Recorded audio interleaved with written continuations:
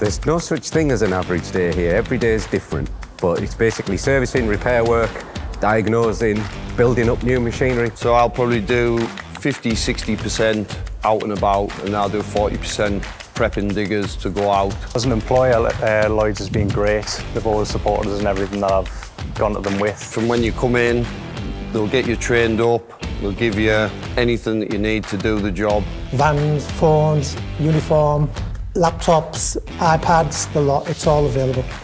I'm a firm believer in the apprenticeship scheme, and that's a fantastic training programme to give people the skills that we need. We like to recruit bright young people into the business. I think anybody who comes in the workshop floor or whatever has a chance of going up the ladder. The sky's the limit.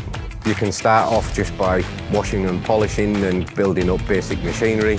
You gain your skill set, you go on training courses that are all supported by manufacturers, and you can just keep progressing from there. It's a family-run business, and they make you feel like you're part of the family as well. Barry comes and visits us, and he'll come in and talk to us, and he knows everyone, not just because we've got name badges on our overalls, but he knows who we all are.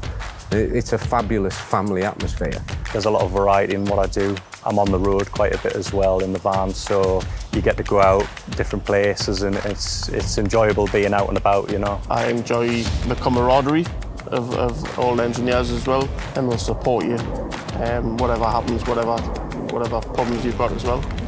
Come and see us, come speak to the guys that work here. I know I've got the happiest staff any other service manager can have, honestly. They love working here.